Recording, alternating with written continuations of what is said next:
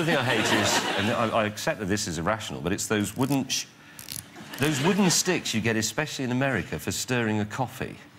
Because all the misery of humanity is in that piece of wood. Because the coffee has become such an elaborate construct. You have a double chocolate with an extra shot and a dash of chocolate in a cardboard thing and a warning about the heat and the top with a hole that you push in it, and then they say, would you like this piece of splintery wood? It's not even a spoon.